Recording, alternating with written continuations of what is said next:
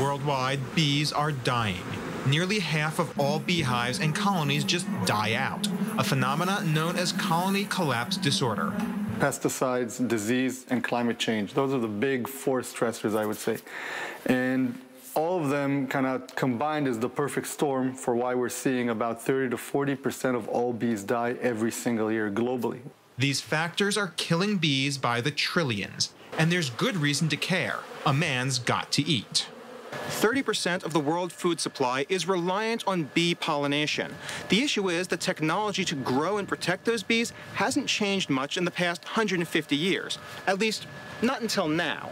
There's one Israeli company with a new solution.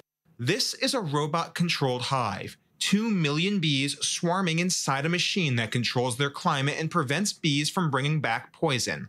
The Beewise hive can lock down if its sensors detect too extreme temperatures or too much pesticide. And it's constantly scanning for signs of parasites or disease. If it finds any, it can call for immediate intervention. A queen bee can lay 2,000 eggs a day. So if 2,000 bees are gone in the field, in a couple of weeks, you can kind of replace them with new population.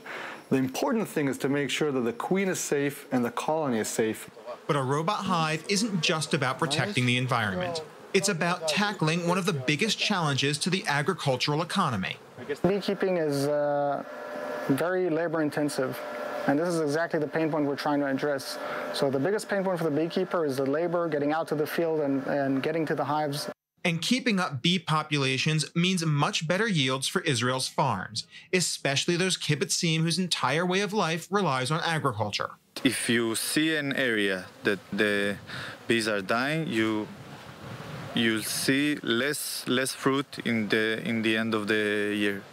But is it enough? With bee populations crashing worldwide, other Israelis believe high-tech pollination may be necessary to sideline the bees entirely.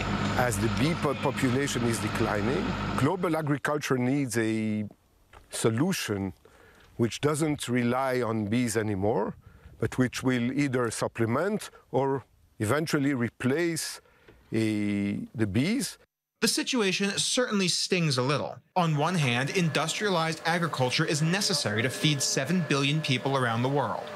But on the other, it's also poisoning trillions of essential workers that do the same thing.